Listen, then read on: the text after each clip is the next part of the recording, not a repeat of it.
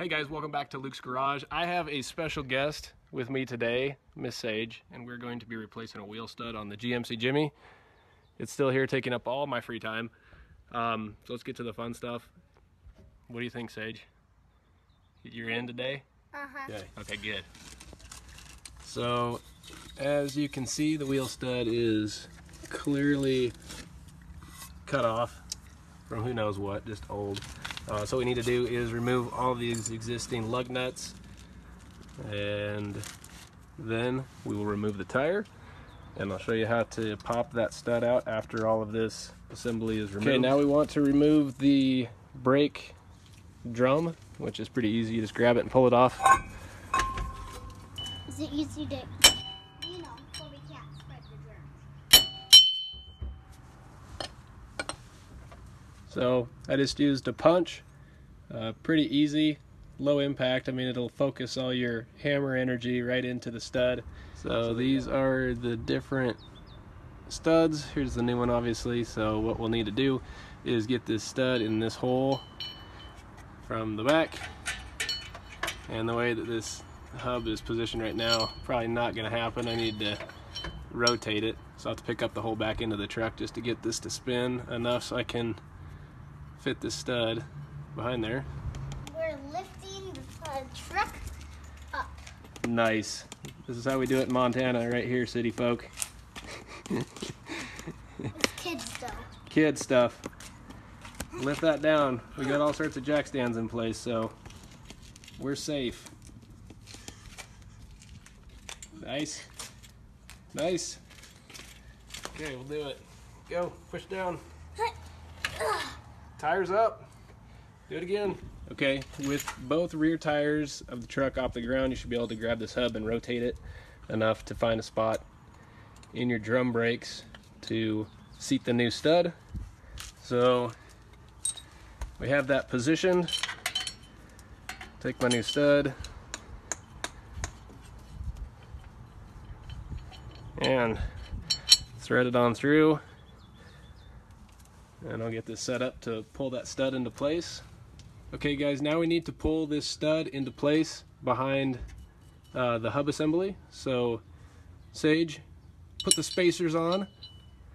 We use 2 washers and just a nut, just enough to give the actual lug nut some bite to pull it through when we're tightening it down. So you put that on, put your socket back on, and tighten it down as much as you can. And what it'll do, I'll leave Sage to doing that, but so behind here,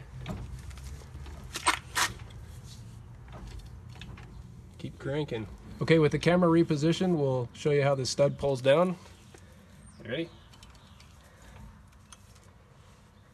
Okay, come back to me. There you go. Nice. Yuck.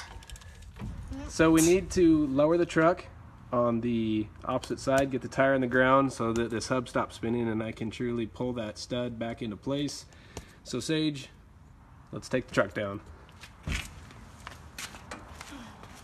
ahead and twist. Nice. And look right here. Okay, go. So when it's always a sunny day, you should bring a water. That's what you do with tires too, if it's a sunny day. And it is a sunny day up here. Dude, it's always a sunny day in Montana, isn't it? But sometimes when it's winter, it's super cold. Yeah, exactly. So you still want to bring a water when it's cold because you might get thirsty. Exactly. Okay, what do we got to do now? Now we have to roll it over. Kids can't really carry this, so they might have to roll it over. What is that? It's, Is it a drum rotor? Yes, it is. Is it really? Uh-huh. Okay. I think it looks pretty close. So then what do we got to do with that?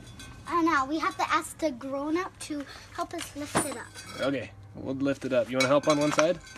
Sure. Okay, I'll help you grab on one side. Watch your fingers. Okay.